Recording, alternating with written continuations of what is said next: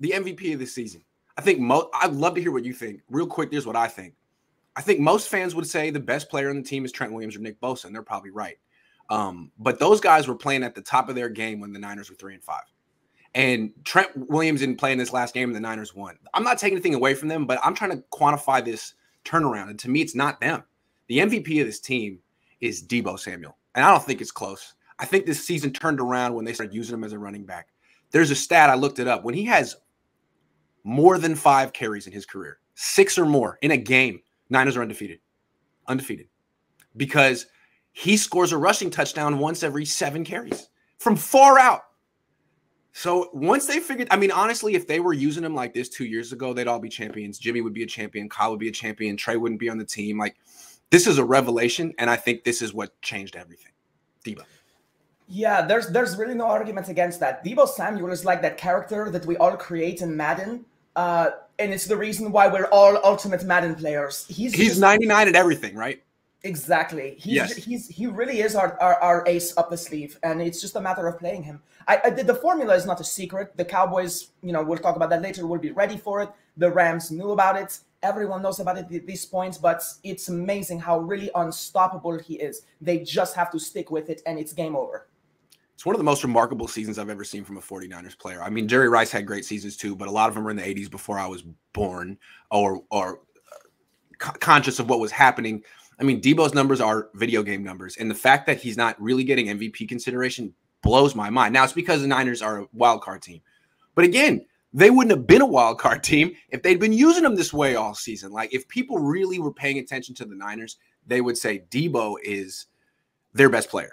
And if anyone gets MVP votes on this team, it's Deebo. He's not going to get any. It's going to go to Aaron Rodgers or some quarterback. But this guy is having one of the most remarkable seasons I've ever seen from a skill position player. He doesn't have a position. He's transcended positions, Sybilla.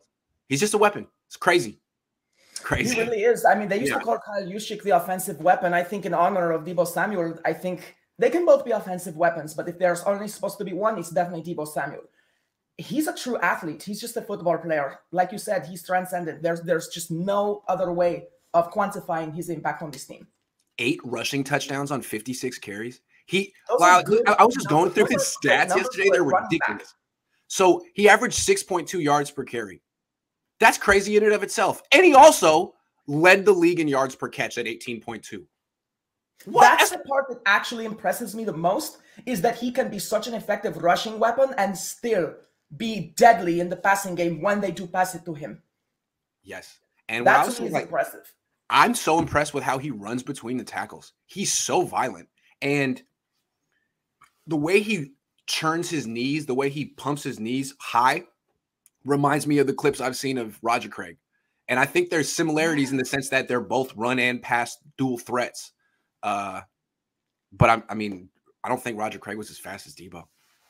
No, he definitely wasn't. But what's really cool about his style of running for both of them, the reason they keep their legs pumping is because, one, they are super athletes, but that allows them to keep their momentum going. They're just redirecting their inertia up so that as they make their cut, they can redirect it again going forward. So it's very dynamic. It's a thing of physics to watch those two run, but especially Deebo Samuel. And Deebo is as difficult as he is to actually tackle once you put hands on him.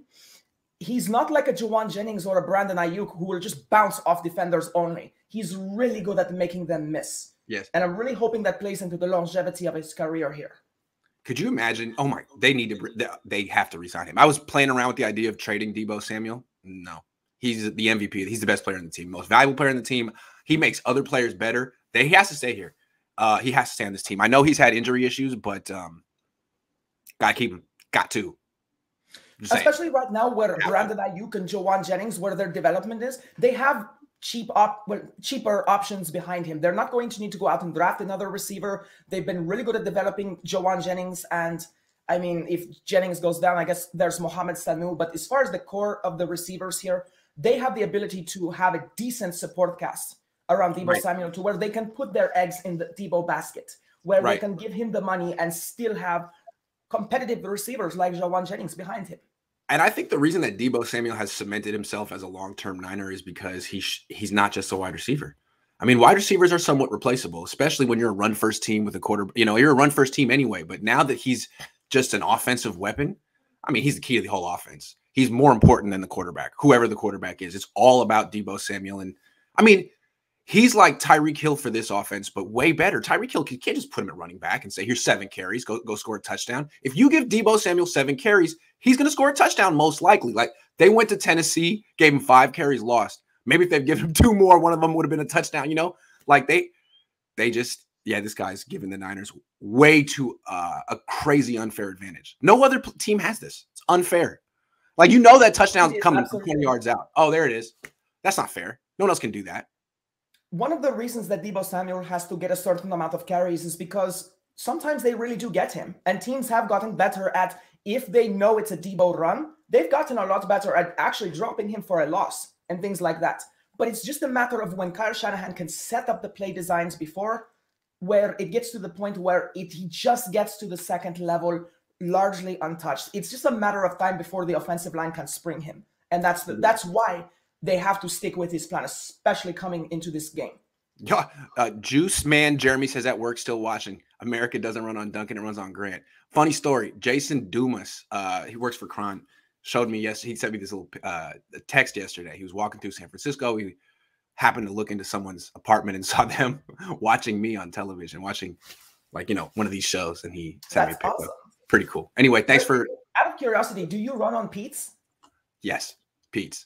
I do Pete's, and I'm a Cafe Domingo medium. Dunkin' is like the Dallas Cowboys. They call themselves America's coffee, but yeah, we don't do so Dunkin'.